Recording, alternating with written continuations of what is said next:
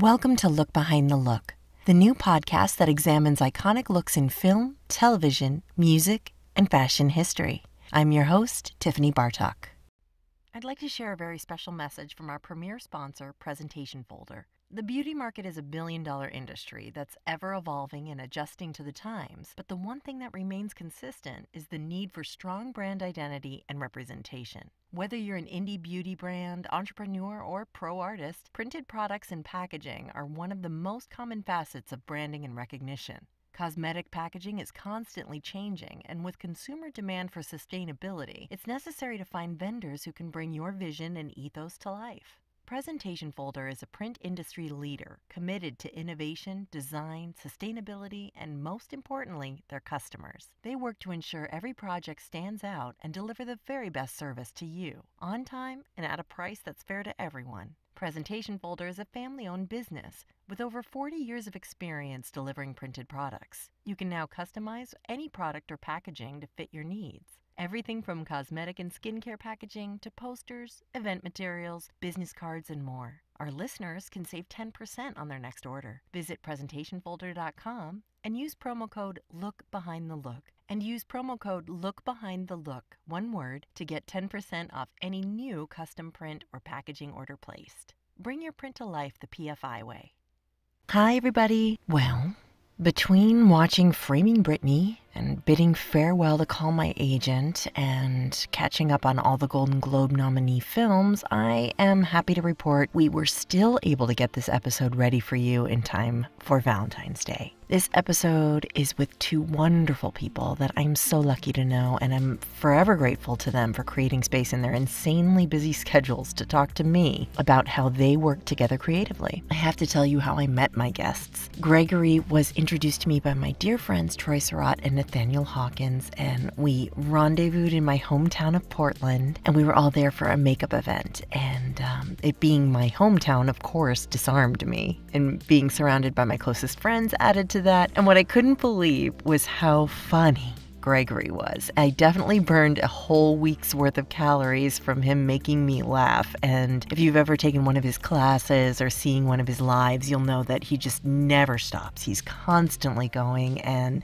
he has more energy than the entire world combined. He's absolutely infectious. Gregory does Dita's makeup, of course, very often, and is one of the most in-demand artists in Hollywood. He also does Gwen Stefani and Victoria Beckham, Katy Perry, Cher, Sienna Miller, Anne Heche, Fran Drescher, Liza Minnelli. I mean, they've all had the Gregory experience. And he is the director of Makeup Artistry for MAC Cosmetics. Make sure you're following him on Instagram, of course.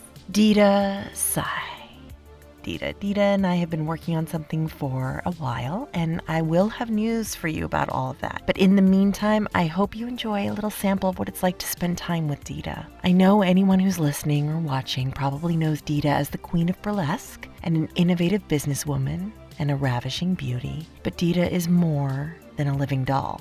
Yes, I often describe her as fine art, but she is the hardest working woman I have ever seen. She's tremendously hands-on in everything she does. She can solve any problem, command order, and lead an ensemble without letting on to feeling any pressure. I've gotten the opportunity to watch her rehearse from 9 a.m. straight into a New Year's Eve performance without a hitch, and it was a masterclass in showbiz leadership. An intensely creative, innovative, intelligent entrepreneur and performer, and a woman who leads with class, grace, and supreme integrity. I love and respect Dita more every time I get to spend time with her, and she's someone who I am very proud to know and share space with. So welcome to one of our sessions of Beauty Talk. Yes, all three of us have experienced deeper conversations than these, but here is some fun talk for you to enjoy for now.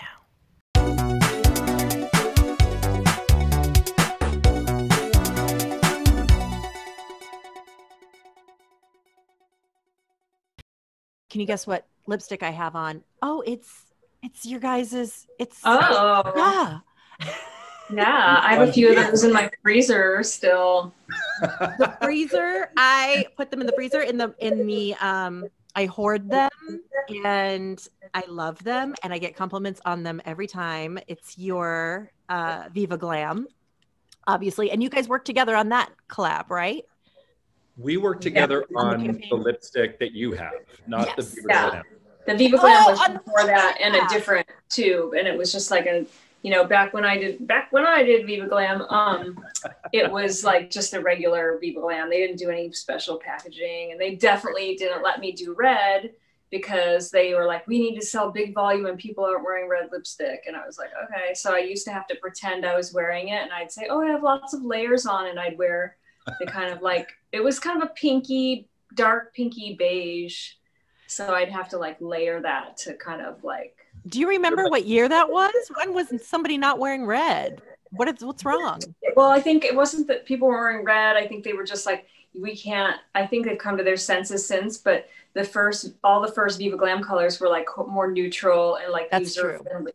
And it was only in recent years, I think, right, Gregory, that they did like more like fun colors. When they first started, like when Viva Glam first launched, the first one, Viva Glam 1, was like a brick red. And I remember it was like a universal red. And then to Dita's point, it shifted towards more neutrals because the whole point was to raise money, to sell. And like neutrals, as we know, for the, you know, the populist community, tend to sell a little bit more, but they did shift a little bit. Like Miley's was a bright pink, and Rosalia that just came out was like this dynamic red. But I always thought to myself, why isn't Dita's red? Because it was back then. So was that before or after your personal red?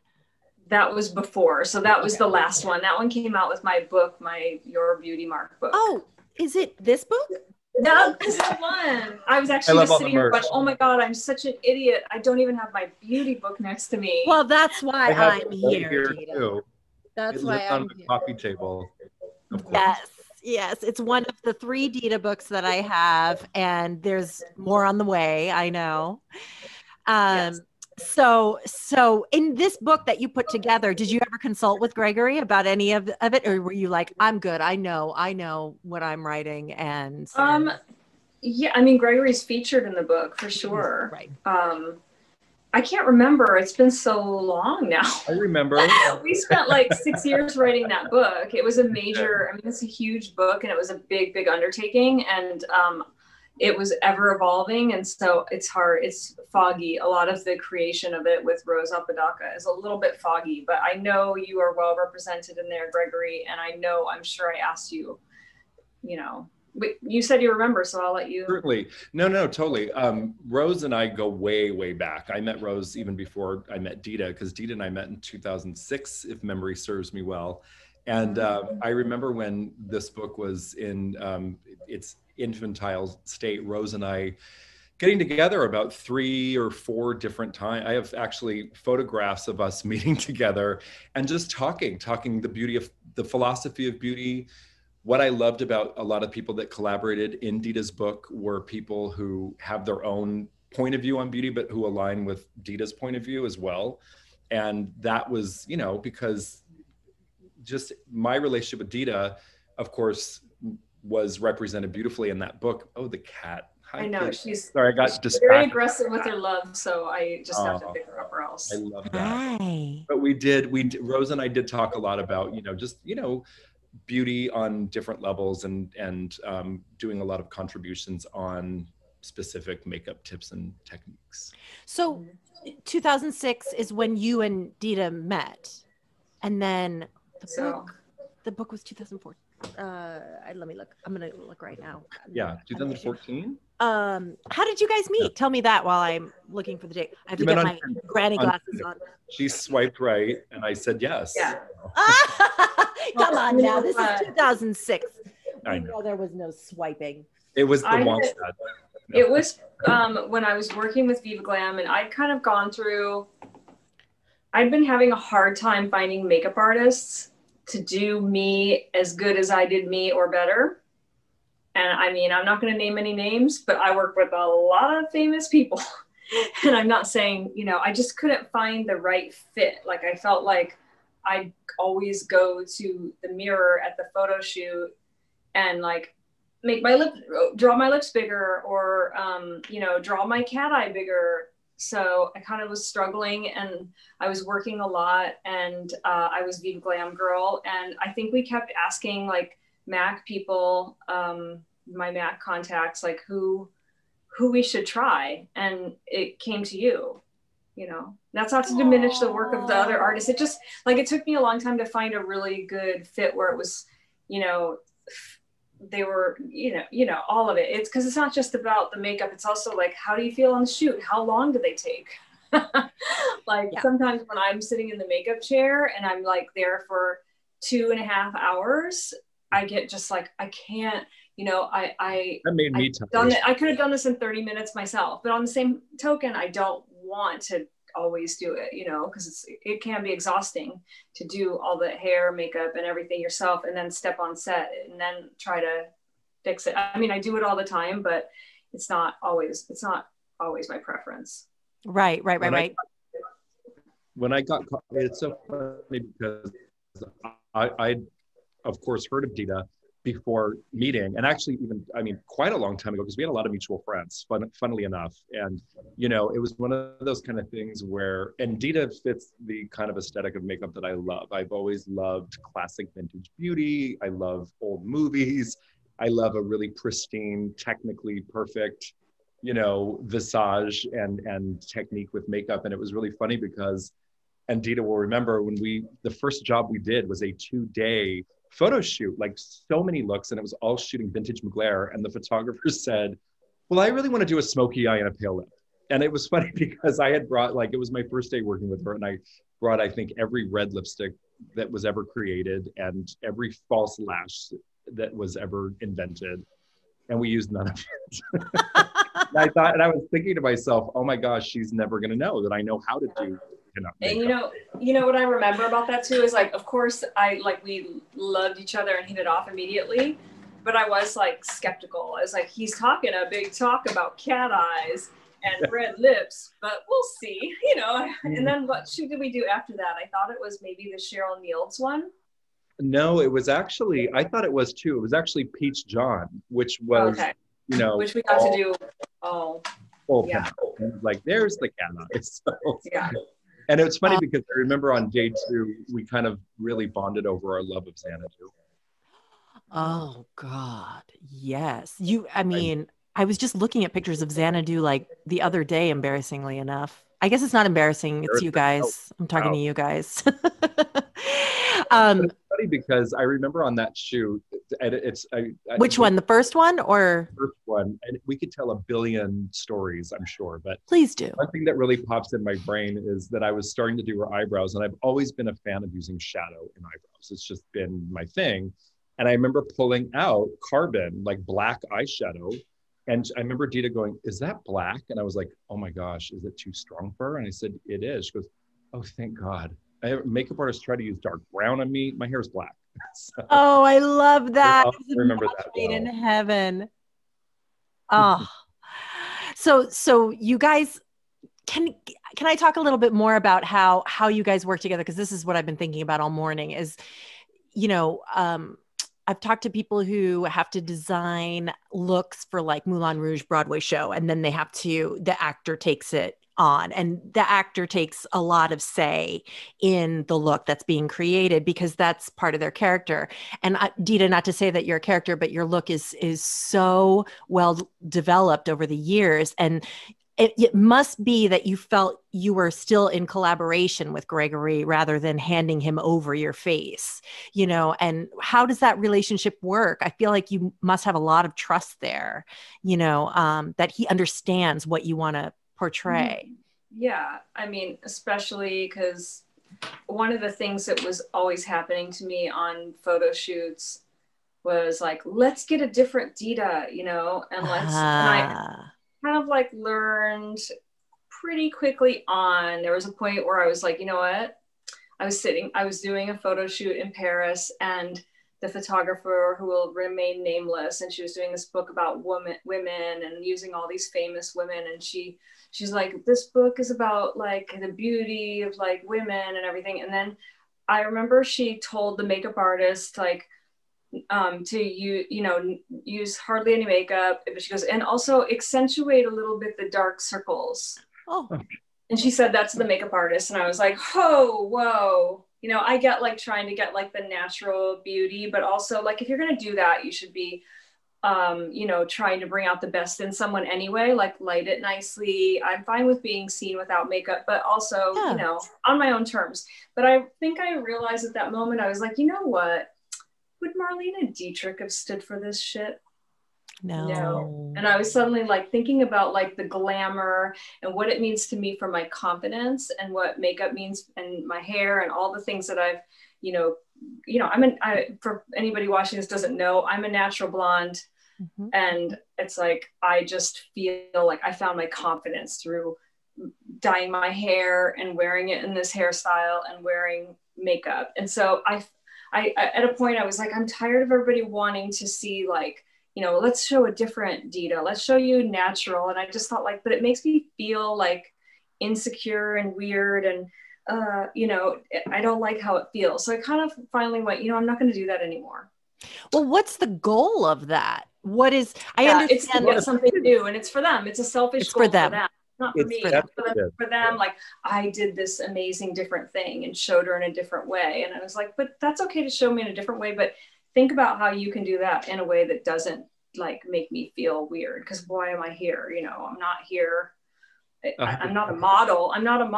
I'm a performer, author, lingerie designer that is trying to, you know, usually doing these photo shoots to promote what I'm selling, which is beauty, glamour, fun, for whimsicality, like my show. And I just thought like, this isn't helping sell what I call myself a glamour evangelist because I want to go over the top with glamour, because even if a little bit rubs off on somebody, it's kind of like, that's, you know, I'm preaching just for maybe somebody will take it to heart and be like, you know, the day I started wearing just a little red lipstick was a nice day.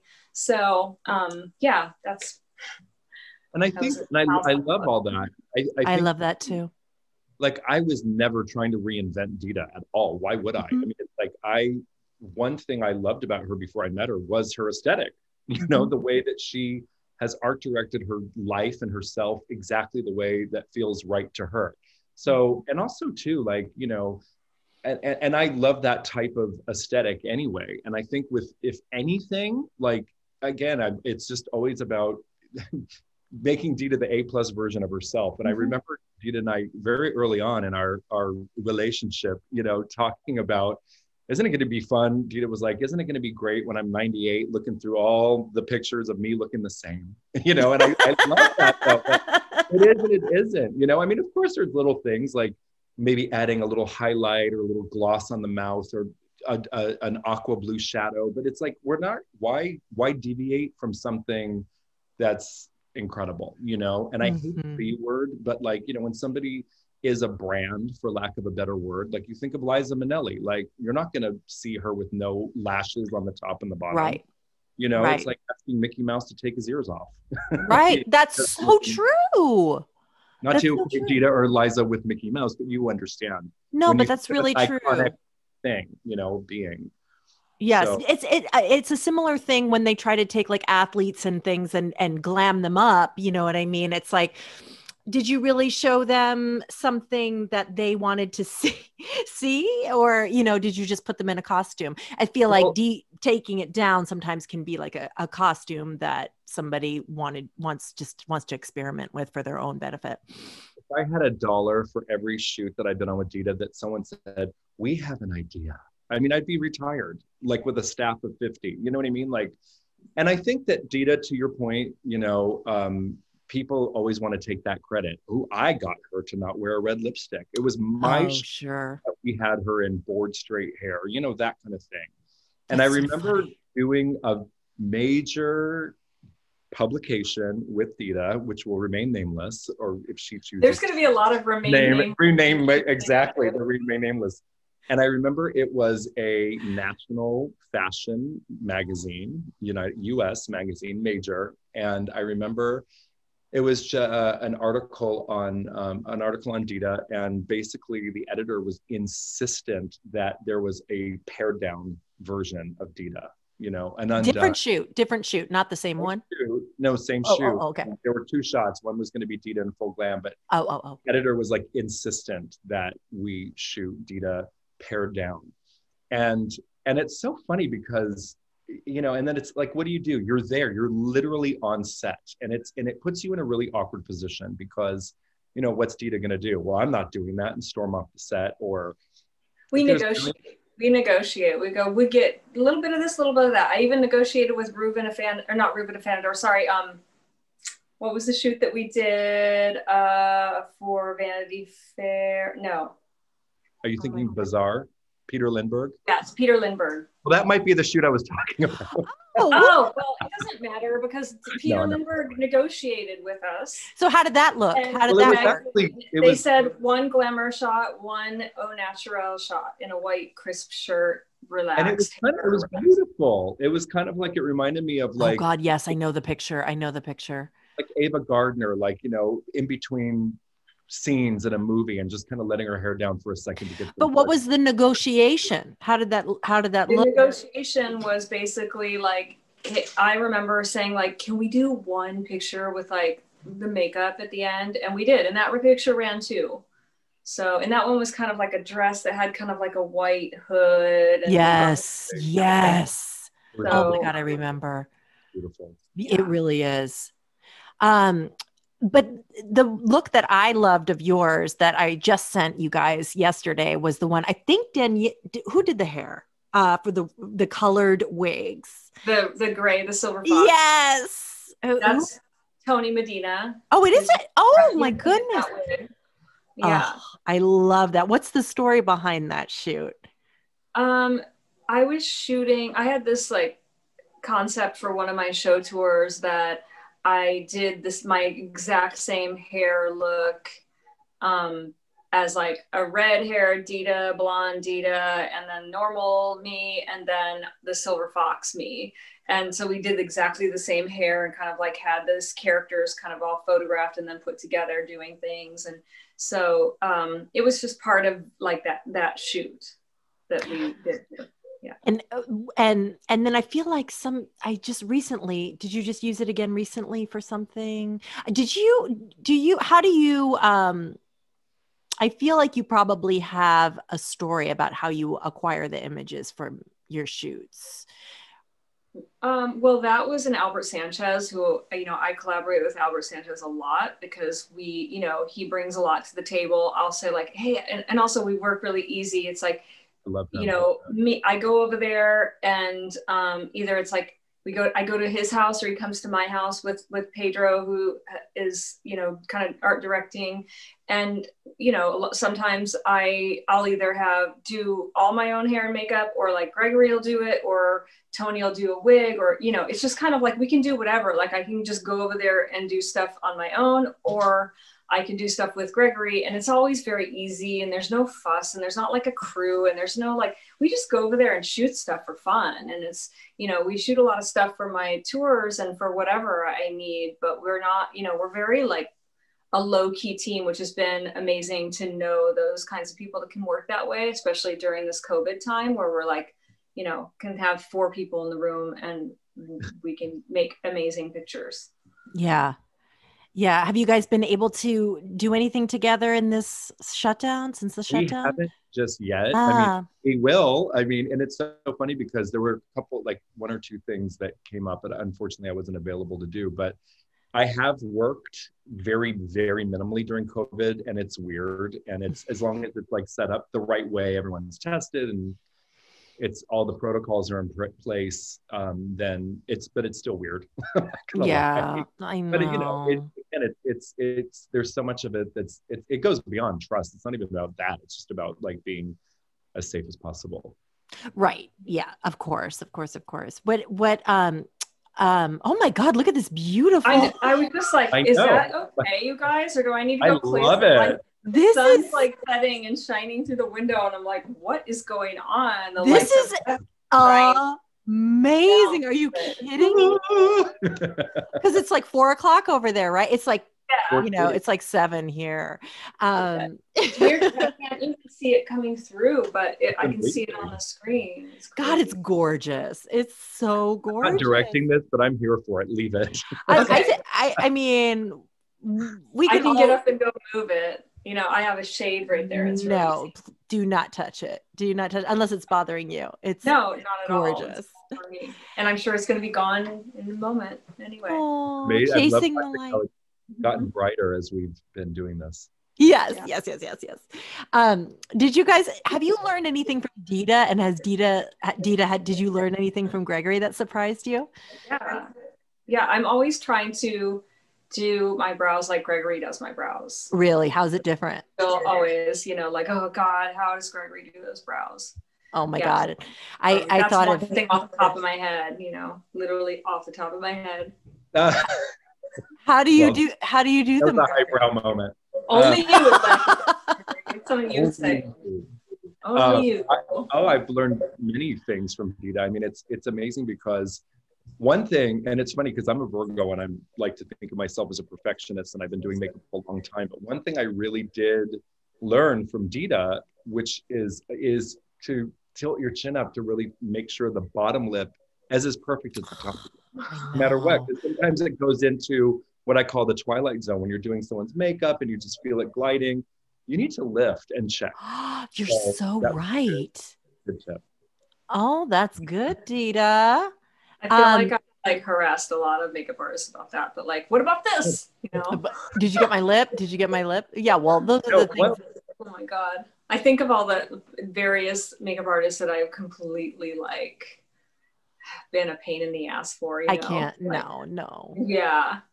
Thank sure. God. Not like in a bad way, in a mean way or anything, but just in a like, hey, do you see this? You know, or like, do you mind if I just, do you mind using this? You know? Do you have a wife? No, I'm just kidding. Like but usually I try to delicately just like sneak into the bathroom and go fix it. I've never done that to Gregory because we can also, the other thing about having a great makeup artist or hair person is when you can be like, dude, what about this? You know, like I can't, you know, I like working with people that you can be free about it and they're not going to get offended. And so I think, you know, I mean, she's, you know, I've definitely worked with people who are not Dita. Yeah. Who will remain nameless. Come on, just drop one name. No, but you know, everyone's energy is, of course, so contingent. And there's some people where it's like, you know, I mean, Dita said it from our first shoot. I mean, you just have a connection. You know, you connect. Absolutely. It's easy. We have definitely an unspoken language. Absolutely. Sometimes, you know, that's really important when it comes to that relationship. But Dita, you're really, both of you are really special. I just felt so, I feel like I've known both of you forever, even though I never get to be with you in the same room. And like, but both of you, I can say, are the most open and welcoming people. Like there's nothing that sets you on guard or anything about you. So I imagine that the two of you would be a match made in heaven. But you know, if it's chemical, right? We are, but we usually need like timing police on, because we will like, you know, get lost in how much fun we're having and be like, and be like, how much longer? We're like, buzzkill, you know, like we can get a little bit like, gotta pick up the pace because we can really flap our jaws. Do you get in trouble for talking on set? Yeah, totally. For like too many behind the scenes things and too much, you know. Sure. Look at this epic fail, and we start to go down. Oh yeah. Dita and I have a very loony, kooky sense of humor that not a lot of people get. Honestly, I mean, I feel like I've had an ab workout after the best. Gregory, Dita, I don't know if I told you this, but on New Year's Eve last year, Gregory, somebody had met him several times, right? And so Gregory was like, "Oh, hi, I'm Gregory," and he was like, "Yeah, I've met you a million times, you know." And Gregory was like, "Well," and he just kept going, and he says, "Well, you know, you have glasses, so I didn't know," because he goes, "I've never taken my glasses off," and Gregory was like, "Anyway, okay, moving." Wait, who was that? No. It was Armin's. Oh, well, that's so Armin. It was who? It was a friend of Armin's. Oh, yeah. I was like, it wasn't Armin. No, Armin. A friend of Armin. I was like, wait, he doesn't wear glasses, but I can totally see him like this. Like, You remember met me. I'm always wearing rhinestone, you know. Calling him out on it. And Gregory was like, he was like, I really want to find another excuse, but yet I don't have time. Like, aren't you a woman? That's it. You were a woman, right? Now I was doing anything. I get bad social amnesia sometimes, but I know it happens to the best of us. I mean, please, time is flying. Now, you guys said that your philosophies on beauty were, you know, matching. Do you have one that you can think of, a philosophy on beauty? I mean, I know, Dita, you've written about it at great length, but can you summarize it? I mean, all kinds of things come to mind. You know, my first thought is like, I love that quote, which I'm sure could be made a little bit less harsh at this point, but I can't remember who said it. If it was, you know, one of those great ladies of beauty, but something like, there's no such thing as an ugly woman, only a lazy one. You know, who was that said that? That's Sophia Loren. I can't remember. No, it's like one of those beauty great, like Helena Rubinstein or somebody like that. Like it's somebody like that, and I can't remember right now. But I love the sentiment of that. But I don't like the words ugly and a thing. I hate like that. You know. But I like the idea of it. It's like there's, you know, for me, it's like I love the idea of glamour and creating glamour, because even if you are not like beautiful, you can be amazing and intriguing and mysterious and alluring. And I feel like there's all these things you can do to build that myth yourself. Mm-hmm. And so, you know, glamour, I think, is the word, because it's really a word that's related to magic. And which, you know, when I think about glamour, I don't think about private jets. I think about like creation and like man-made beauty.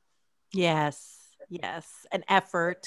And I love man-made beauty. And listen, I like mountains, I like the ocean, I like the trees, but I really love, like, you know, man-made beautiful things, artistic, gorgeous things that you're like, wow, somebody made that. So for me, makeup and like all of that, like glamour and creation of yourself, your drag, you know, how you choose to present yourself to the world, is, you know, I love that. And I get really like excited about people that choose to be who they want to be. Oh, I like that. Yes, it is a choice, right?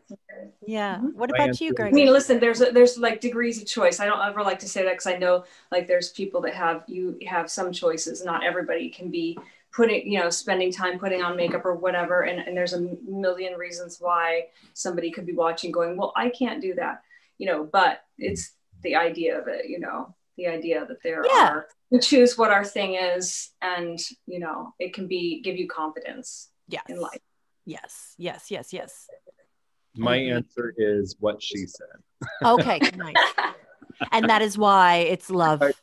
We totally. No, yes. 100%. I mean, I've been asked this question, and I never get tired of it. I've been asked since I picked up a makeup brush for the first time. And I think, you know, at the end of the day, I mean, because it literally is the end of the day right now. At the end of the day, it really is all gonna come from within. You know, I can make someone look good, and I can do my best to make them feel good, but it's up to them. It's up to them to feel good. Right. Yes. What do you do? Have you ever had that helpless feeling when, like, if Dita's having a bad day and just doesn't feel great getting in front of the camera? Have you had that experience together? Like, can you fix it? You know, I think, I mean, maybe you have a different memory, but I've never seen that side. Yes, of course, there's times where it's like, oh my gosh, we've been, like, Dita and I have traveled together and done a lot of press stuff together, and it might be like day 7 in Japan, and the jet lag's hectic. Yeah. You're tired, or whatever, but, you know, we're consummate professionals. That's the end. And I can read the room. If I see someone's energy is low or what have you, like, you know, there's a little bit of a court gesture in me, and let's make it fun. You know, we're here today. Let's try to enjoy it. We've rolled our eyes together. We've laughed together. You know, there's been so many different things. And I think at the end of the day, I mean, I can't be responsible for someone's feelings, but I certainly can show up as a professional. And also let's make it fun. Let's try to enjoy this as much as we can. I feel like I always just feel kind of, you know, I might drag my feet a little, especially I have this weird thing where I go from like the maybe 2 to 3 hours of hair and makeup, and I'm dragging my feet going, I don't really want to get dressed now and start the actual work. But then, you know, as soon as I get that first shot, I'm fine. And, you know, we've also, I think that we've done some shoots that were kind of hardcore, like as far as I was going through a divorce and it was not easy, but like it helps to be, that's where it comes in handy to be working with somebody that you really like. Because when things happen and you're having a terrible time in your like home life or whatever it is, or there's something going on, it's nice to arrive to people that you know and you know can like do the makeup the way you want it, so you don't have to like be like, I can't deal with this either right now, you know? So that's one reason I think it's really important to kind of assert yourself and say who you want to work with as the person who's being photographed. And you know, listen, I always say there's a difference between photographing models and models. And it's like, that's their job to show up and be the model. I'm not a model. You know, I'm usually there to either, you know, a lot of things are press things, and I'm there to, you know, have it be part of an overall thing, and I'm not getting paid. So it should be a pleasurable experience and not torturous. Yes. I also think, Tiffany, if I can piggyback on that, that's a good word. No, but truly, I think that, you know, I think it's a makeup artist's responsibility also to check in with someone, you know, like, hey, how's this? Do you like this? Do you like this shape? Should we go bigger? Do you think, you know what I mean? And just being collaborative. I mean, I'm definitely a convicted, not for that felony, but no, I'm like, I have my convictions, but I'm also not it's my way or the highway kind of makeup artist. Right. I think it's so important to collaborate and so important to respect somebody's brand. Again, I agree. Word, but it's true, you know, like to keep it in that, you know, in that space, and to make sure that you're on the same page. I can relate to that so much too, because there's, you know, my way or the highway filmmakers as well. And, you know, it's like, you have to get them to do this and you have to get them to do that. And, you know, and I think in the same sense that you're talking about with makeup, it's like, what is the point of that? What, you know what I mean? If that's not something someone wants to do, what joy do you get out of presenting that? It doesn't make any sense to me. What good is it for you to do the makeup that you've always dreamed of doing on Dita if you can feel the energy of her being just like, you just peed all over me. I don't mean to be gross, but like, but like, you just did your thing all over me now.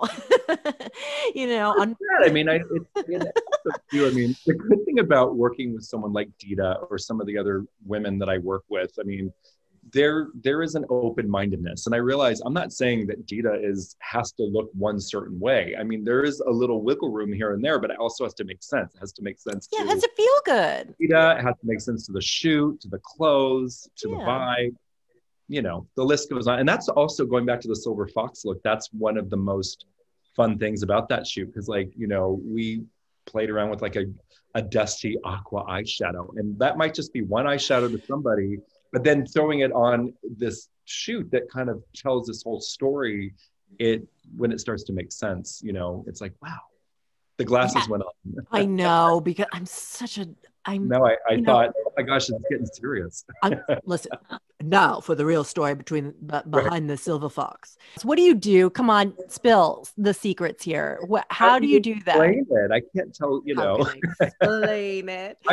When I look at somebody, you know, when I was a child, all I ever did was doodle eyebrow, a cat eye, and a little beauty mark. It's like you were meant to be with Dita. But it's true, I really did. And I've God. always loved eyebrows and looking at the relationship between a brow and a face. And, you know, we've done a couple different types. Sometimes it's more the end of the brow where like sometimes will come up like a little sort of Parisian ballerina. But I always think kind of like Elizabeth Taylor meets Marilyn Monroe. But so you have an image of the brow and then you transfer that on to Dita. Mm-hmm. Pretty much. Yeah. And Respecting her own, she has a nice shape. And then how do you, I know that her skin, because I've seen it without makeup on, that it is not real skin. It is like something you could buy like for your kitchen. It's like porcelain. Yeah, you get it water for it. It's Oh my God. Lalique. It's Lalique. right. Then 2020 came. Right. So do you have to use foundation on her though? But you do to even out the colors, of course. Yeah. Here's the thing. What I love about Dita, besides everything, is that it really is the real life process. It's foundation, it's powder, there's steps to it. It's like an old school makeup routine, you know? And, you know, for me personally, even with anybody, I've never really been a huge fan of contouring. I'm not opposed to it. You know, there's little things here and there, but for me, it's more about highlighting and bringing features forward. Every single person I've talked to this week has said that. It's so funny. Really? Like, yeah. And I mean, not like, you know, like, of your caliber, like the highlight is the key, not the contour. And I think you really do a great job with that with Dita. I mean, the cheeks are always like, it opens up the whole face. But also too, like when you think of, again, someone like Dita, we're just going to talk about you like you're not here, obviously. I know, I'm like, and she's leaving, right? Getting more champagne. No, but I was going to say, when you think of how pristine and the perfection of the look with the hair being the shape and the clothing, why wouldn't you want the skin to be elevated from that? I mean, you know, it's like, let's just make everything sort of hyper real with the whole look, and it works. Yeah. I mean, it's illuminated and not shiny, right? Because you put powder on today, didn't you, Dita? Yeah. Yeah, but it still looks like your skin. You don't look matte at all to me. Or I think there's always a difference between like what I do in real life and what I do when there's bright lights. What are some differences that you do? I mean, I try to use less foundation and concealer and all that in real life, or in day-to-day life, really. But for TV and video, you really gotta like put on that studio fix. Like, honestly, I've learned that the hard way. And all you have to do is watch the news and watch people that go on there that have not powdered down properly. But it's a real thing that heavy makeup just looks better on TV. But like, I am very conscientious of making sure that I don't have too much, because it kind of settles into lines and it can age you. Yeah. So I kind of try, you know, especially like this last year, I've been very like wearing minimal makeup and focusing on like keeping my skin good, and maybe just a little concealer and, you know, a light sweep of powder and maybe like a little like moisturizing mist over the top of it. Cause I just don't want to feel like, you know, because with light skin too, I think it can look chalky sometimes if you have the wrong foundation or too many things. So I'm kind of like very conscientious about that, although I love makeup. So it just depends on whether I'm being filmed or whether I'm just talking, you know, around in the daytime. Right. It's funny because my boyfriend is always like, hey, can't you just like wear your cat eye and the red lips and no foundation? Because he's like, your skin's so amazing. And I was like, but it's a little bit like primer. You can paint something, and if you don't prime it, then it's not going to stay. So I'm always trying to explain that, of why you can't just like put the cat eye on with no, like, you know, you have to have primer, and foundation and powder is that primer. And then he tried to explain baseball to you. It's very different.